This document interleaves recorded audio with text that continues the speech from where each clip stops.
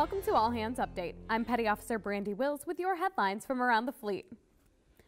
Congress passed a funding bill March 21st that would restore tuition assistance, or TA, which was cut by all branches of service except the Navy, for the remainder of fiscal year 2013.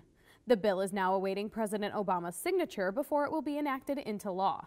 At this time, it is unclear how the services will choose to reinstate TA benefits. The Navy said goodbye to Undersecretary of the Navy Robert Work March 21st in a ceremony at the Pentagon.